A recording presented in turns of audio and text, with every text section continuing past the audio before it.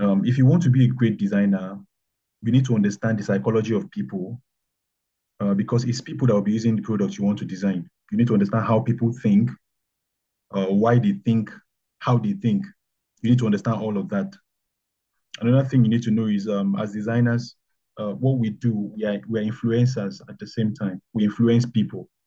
The designs you create is meant to lead people to click on a button, is meant to lead people to make an action. So as designers, you need to understand how your users think, sorry, so you can come up with the perfect product for them. And in order to influence people, like I said, we need to understand how they think, how they behave, and all of that. And it will help you come up with the perfect product. I have an example here to start. I want this to be a little bit lively. So I will be asking a few questions. So if you have an answer, you can chat or just, I think it's chat. Chat will be perfect. So if you look at this, for example, this design I'm showing right here, as a first-time user of this mobile phone, okay, I know all iPhone users know what this is, but then um, where would you want to click? Looking at this design, I want your responses, please. Where are you likely to place your thumb if you see this screen appear?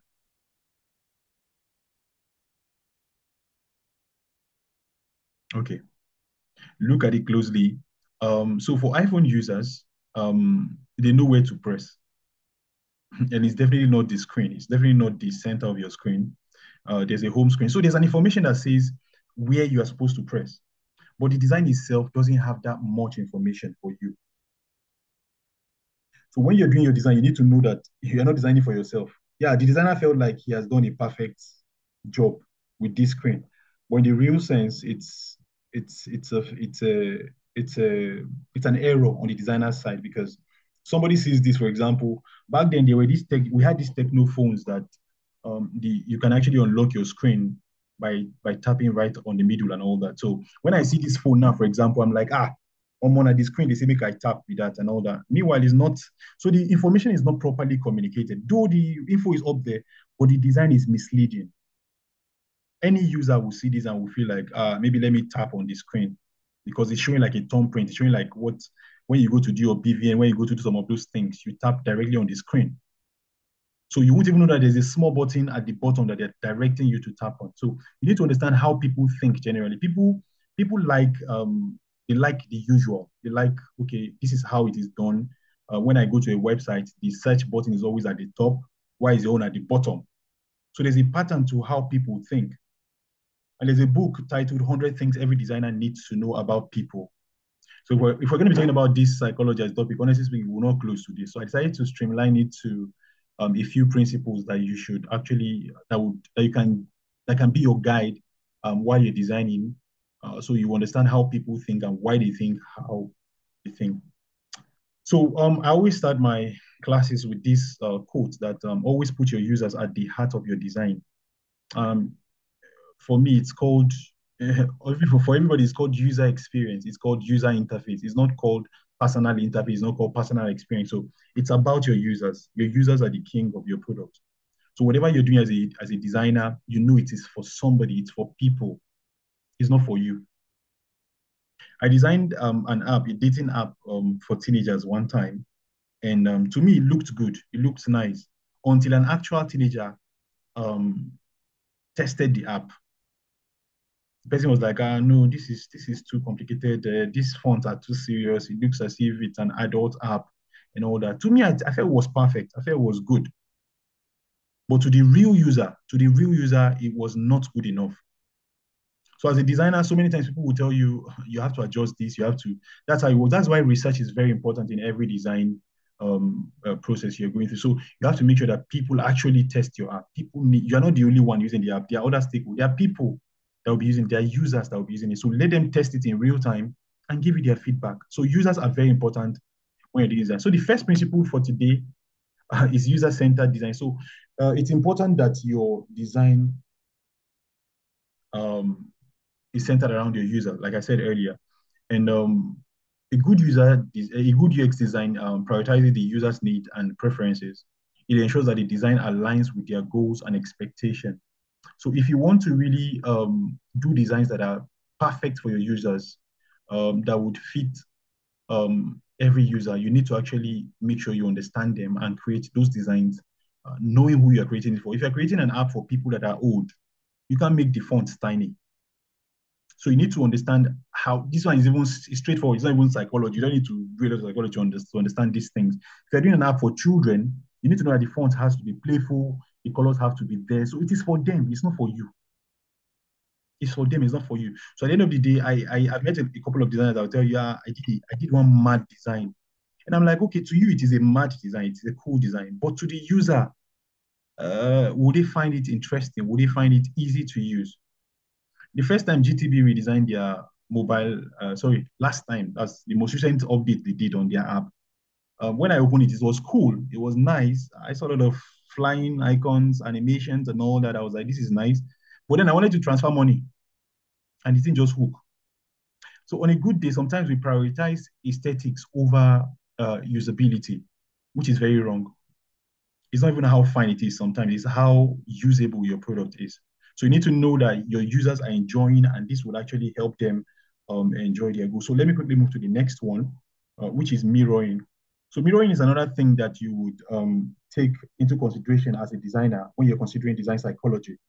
Now, we have neurons in our brain that are called mirroring neurons, and what they do is they help us act and feel according to what other people in front of us are doing. That is why when somebody is shouting at you, shouting back at them. When somebody is pointing at you, somehow you just see yourself pointing back at them. It's not something you plan to do. It's called mirroring. So same thing happens with your website. So when you're showing people your website, you are passing, you're trying to exchange, you're trying to make them reflect what is showing on the website. So for example, if your website has a lot of, for example, crying children, sad children, you have pictures like that everywhere. Trust me, whoever looks at that website will feel sad. So this is saying you can actually transfer emotions through your design. You can transfer emotions through your design. So if you want to make people happy, you can mirror it. You can put it on your design, and people would reflect it. People will feel that happiness. If you want to stir hunger, you want to make people feel hungry, you want to stir up their appetite, you can do it with your design. So what you show to people, people would, it's just, it's natural. They will reflect, they would feel that thing, they will feel that energy. They will feel that energy. So it's just, I just realized that recently I realized that psychology in UX design is a lot similar to the one in agri, because I studied agri science, and a lot of these things are also there. They tell you how farmers do not want to take innovations. Farmers prefer what they are used to. All those things. It's the same thing in UX. It's the same thing in design. Same thing in graphic design.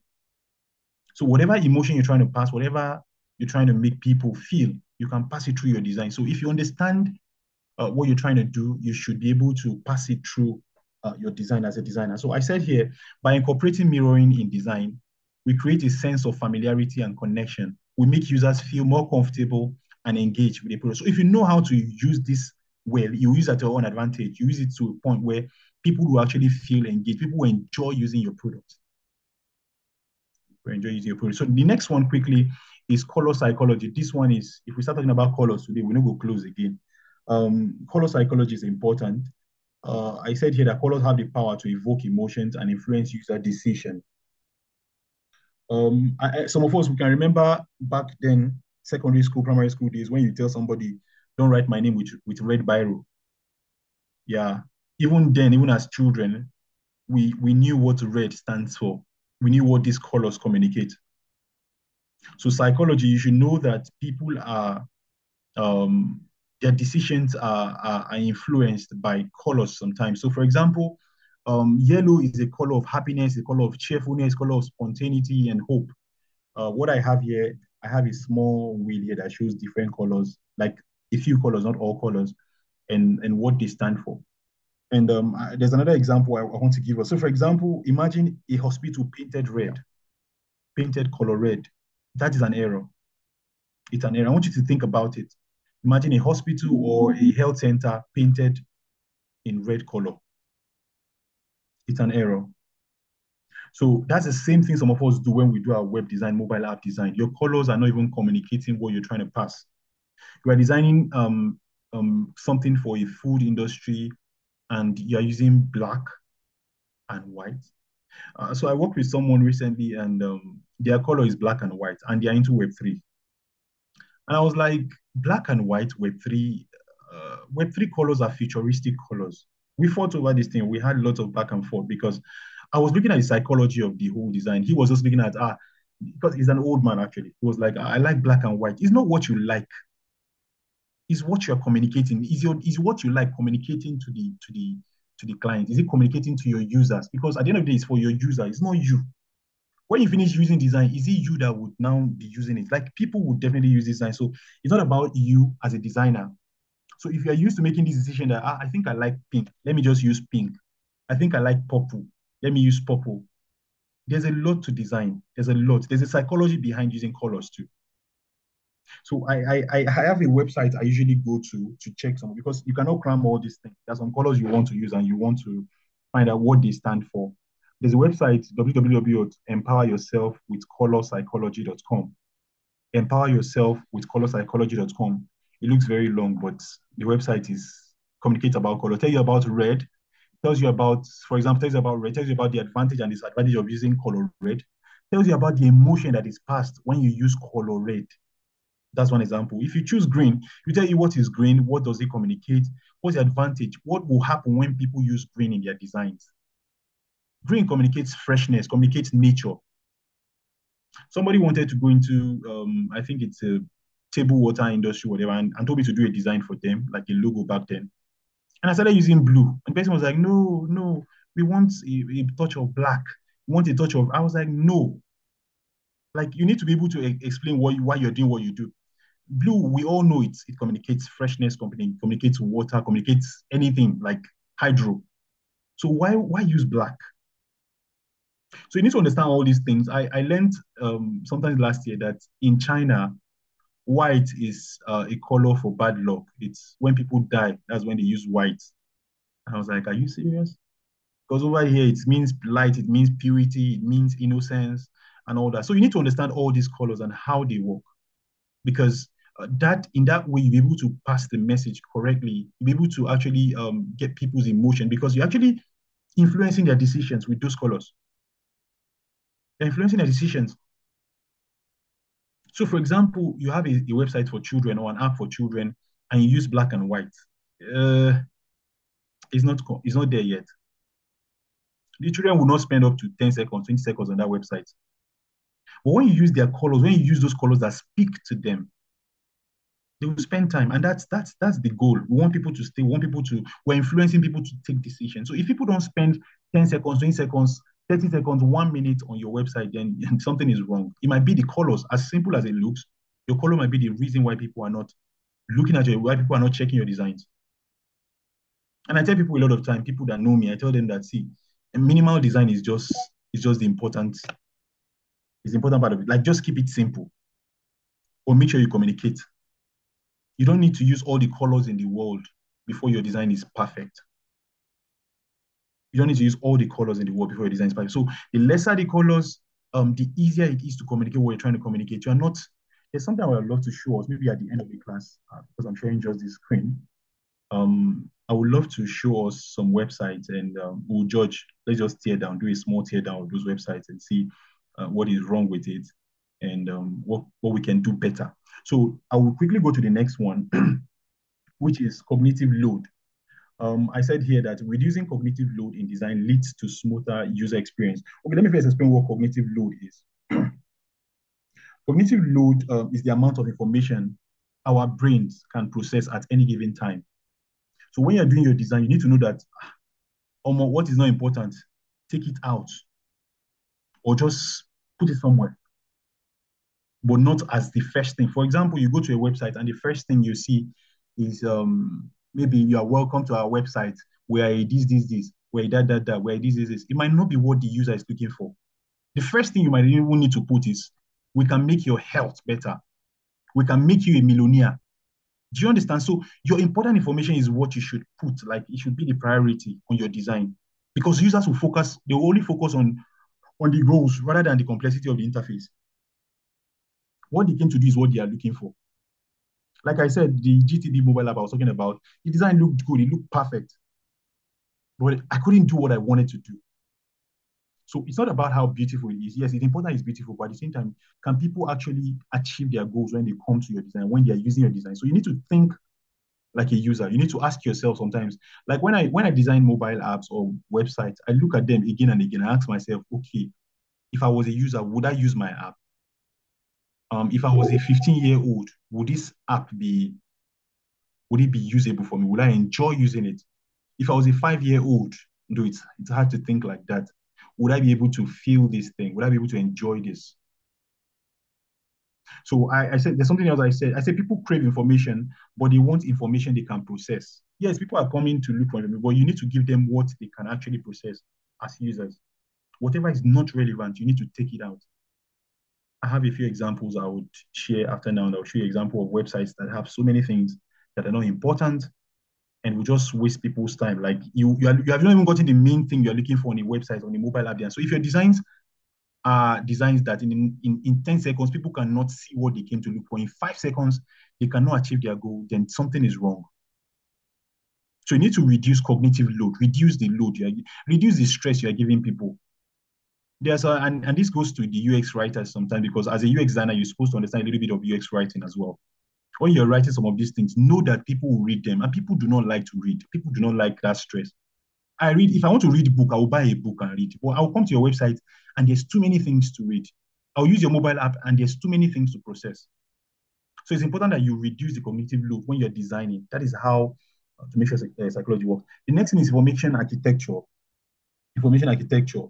Um, Effective information architecture organizes information. It makes it easy for people to find what they need.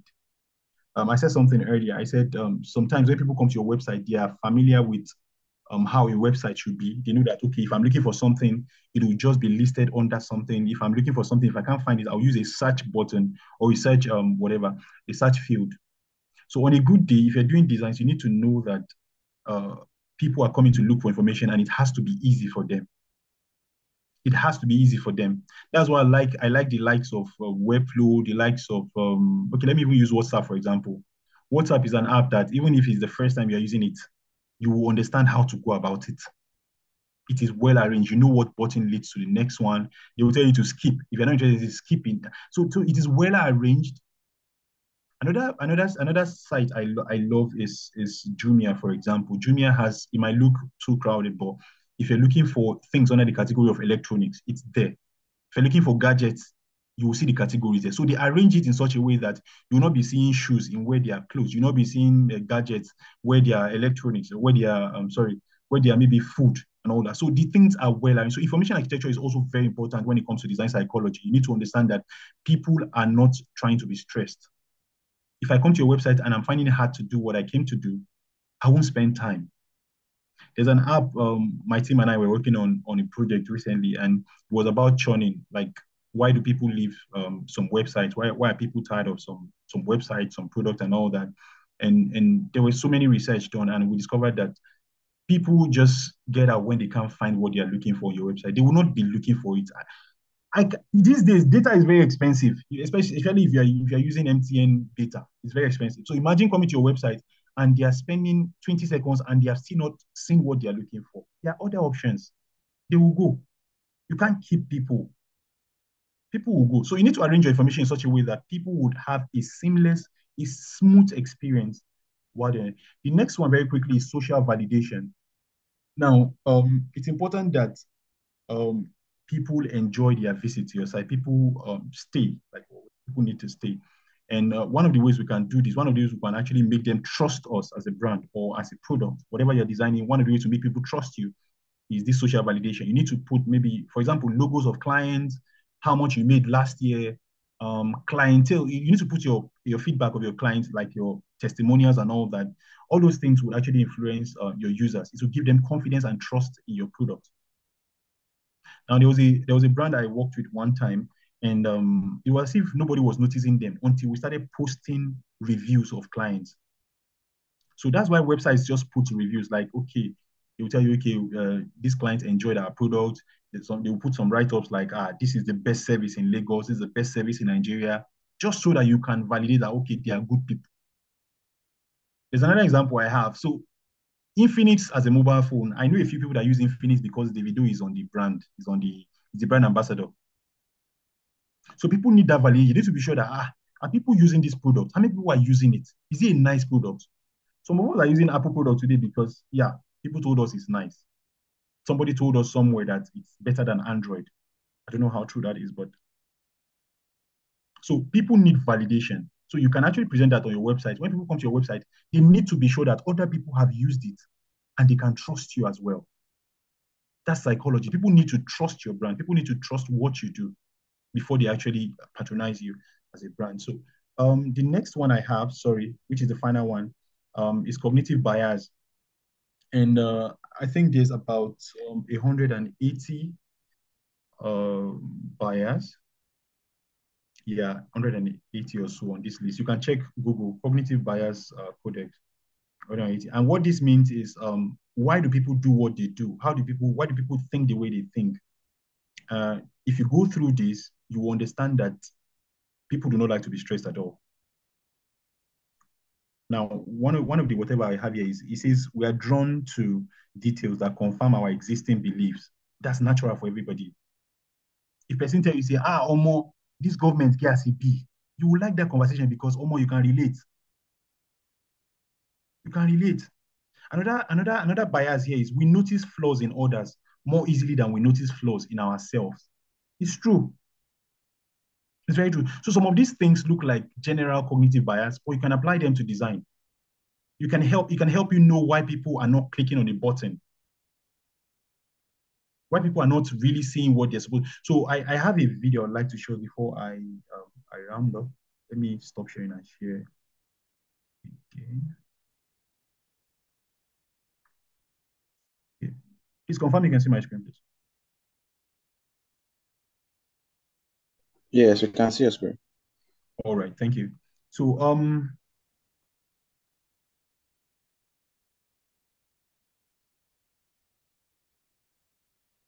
all right, there's something called the monkey business illustration. It's called gorilla business illustration actually. And sorry, I thought I downloaded it. Okay, so this is just a proof that people will focus on what they came to do. They are not distracted. So the prompt here is count how many times the players wearing white pass the ball. So there will be players playing ball, just passing to each other. So I want us to do this test together. I want you to count how many times the players wearing white pass the ball. How many times the players wearing white pass the ball? Let's see how many people will get it correctly. All right, start here.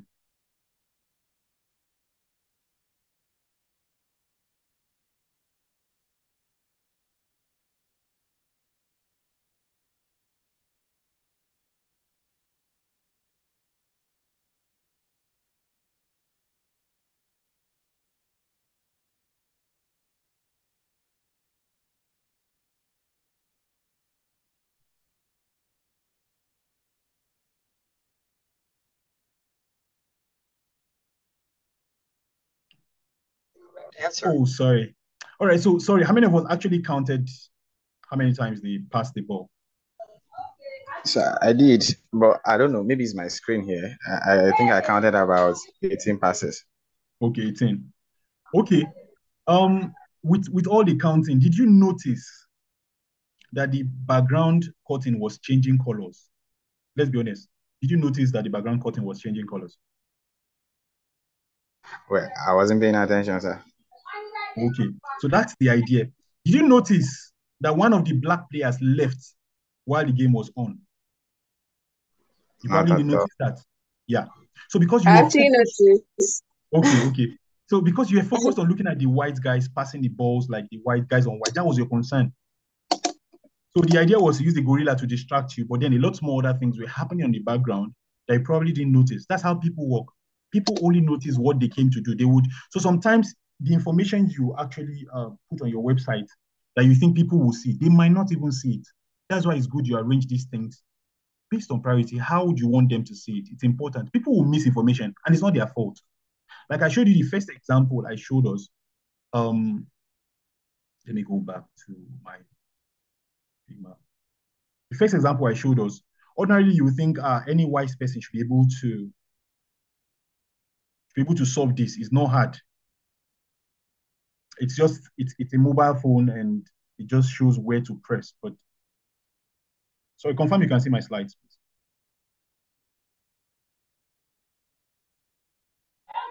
Yes, you can see. All right. So if you look at this, for example, it looks like you should know that is this tiny button you're supposed to press now, this one at the bottom. But looking at the design, it looks as if, okay, this is where you are telling me to press because it's shining. It's just shiny. It's everywhere on my face. It's showing me that press me, press me.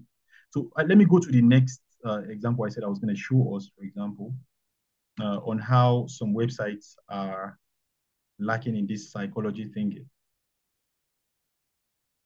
All right. So I confirm you can see my screen, please. Yes, you can see. All right, thank you. All right, so this is it Yale School of Art or Yale School of Art? This is their website, and trust me, there's a lot of important information on this website, but you can see how it is arranged. You can see how it looks. So no matter how good your information is, if you don't arrange it well, people will miss important things. People are just focusing, okay, I came to this place, I want to know about the school. I want to know what's happening. Is this even a school website? It doesn't even look like one. Another website I have, for example, is this car leasing website. Can you see this place?